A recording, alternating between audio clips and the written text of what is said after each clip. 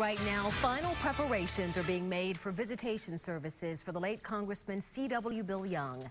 Thousands are expected to pay their last respects to the congressman who served 4 decades in the United States House of Representatives. Laura Harris is live at the congressman's namesake, the Bill Young Armed Forces Reserve Center in Pinellas Park with the latest. Good afternoon, Laura. And Dia, since we got out here early this morning, officials have been working to get everything perfect for this somber occasion. Those flags you see behind me at half-staff literally just put out brand new for what's going to happen here later today. And we spoke with people this morning who tell us the late congressman will definitely be missed and never forgotten.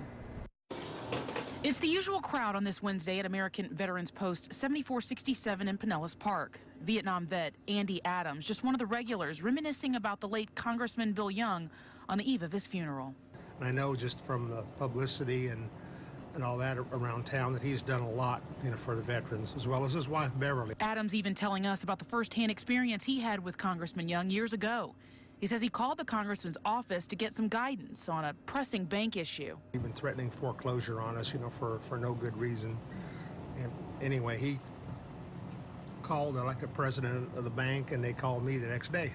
And like Adams, many would say the longest-serving Republican member of the U.S. House was one of the biggest advocates of veterans in Washington. A veteran himself, not just on Capitol Hill, but also serving 9 years in the Army National Guard and another 6 as a reservist. Known for being very outspoken about the nation's defense strategies, even calling for the withdrawal of U.S. troops from Afghanistan back in 2012. And even though the seat for the 13th Congressional District of Florida will eventually be filled again, for people like Andy Adams, it will never be the same. I don't think there's anybody in Congress that can fill his footsteps. And there's a private visitation scheduled for 4 to 5 o'clock for just close family and friends here at the Army Reserve Center. Then after that, from 5 to 8, the public is invited. For more information on this visitation here in Pinellas Park, as well as the funeral tomorrow, you can go to our website at abcactionnews.com. For now, we're live in Pinellas Park. Laura Harris, ABC Action News.